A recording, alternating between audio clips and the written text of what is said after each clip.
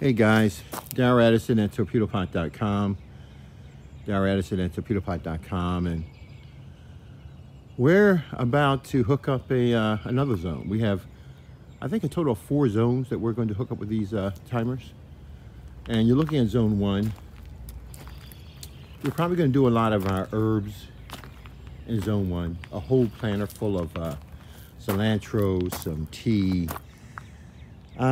I'm going to say zone 5, we'll do peppers and things like that. But I want some of my dill. I want all of my herbs. I want them to have before me, the herbs that I use. I know you guys look at celery, I don't know, it's a vegetable or whatever, but to me, it has such fantastic flavor. It's really an herb. I can't think of cooking without celery. I love celery. It's really great. Fresh celery. I don't mean the stuff that's hydroponically grown. Fresh celery. So anyhow, so we're going to walk through these zones. This is zone number 3, which we have 1, 2, 3, 4, 5, 6, 7, 8, 9, 10, 11, 12, 13, 14, 15, 16, 17. I would say 18 torpedo pots in this one zone. 18 torpedo pots. And then we have zone, this will be 3, which we have 2 tall torpedo pots, in which you can put your strawberries. These ran for about 3 years by themselves, unattended. I didn't have to do anything, okay? All I did was plug plants in, or I could leave the plants in there, whatever I choose to do. But anyhow, they had a potential of doing over 800 strawberries. This is an amazing planter. And again, that's zone number 3, right?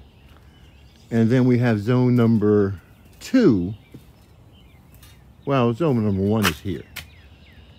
And that has a substantial amount of planters with it. And here, we already started planting Swiss chard. We're looking for our string beans to come up early. And we planted them maybe about 3 days ago. So they're good to go. And you can see the watering at the bottom of the planter. That lets you know your planter is running and doing fine. Now, it's cold out. I shouldn't have that water at the bottom, so I'm going to turn them back. But it's just so hard to let go. But I got to turn them back because this is definitely a waste of water here. So this is a separate zone. And this right here, of course, would be zone number 2. And we have planters that we're growing. We just brought the plants from inside outside. And last year, these had over about 50 flowers on them. They die back. We brought them in after they got really cold, so they suffered through the winter also. So you prune them and so they can grow back. And they've been surviving in the house.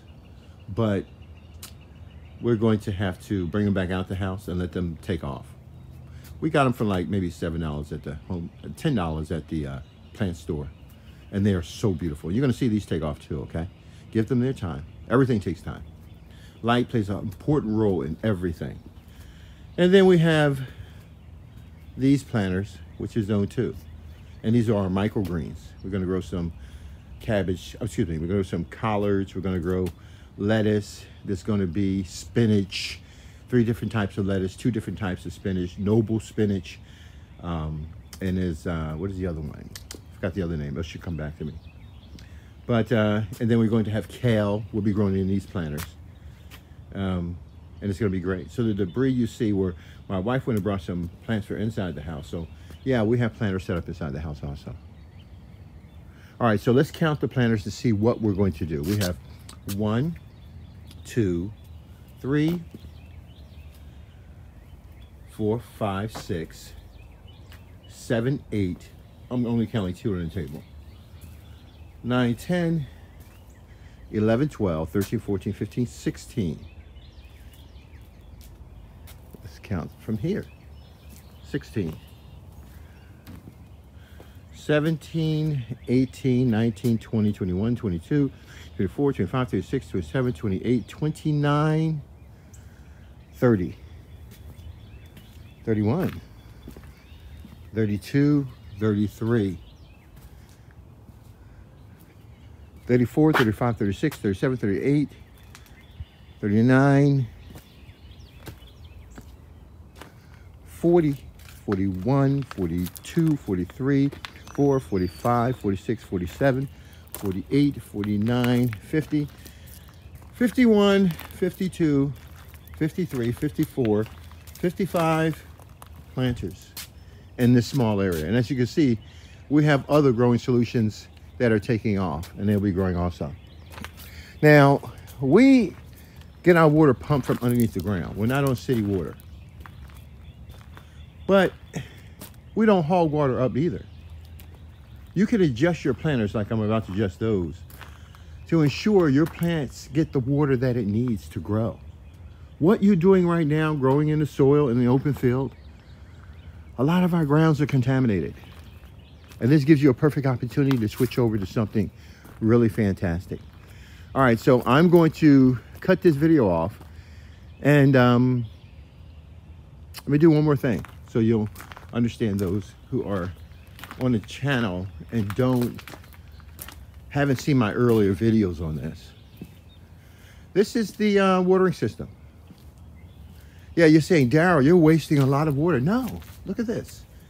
We have one spigot that's coming out to this manifold and broken it down to 4 zones.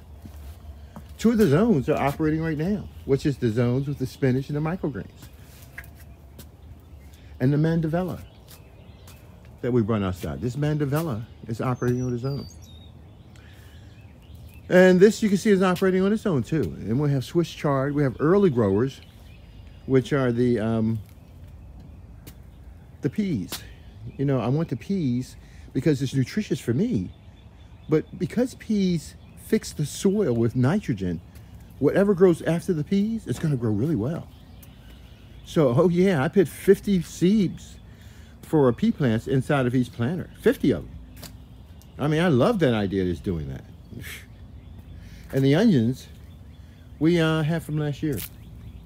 Yeah, they came back. We took the planter downstairs in the basement, and it was growing down in the basement, so it was just returning. We just brought these onions back, oh, I would say about yesterday.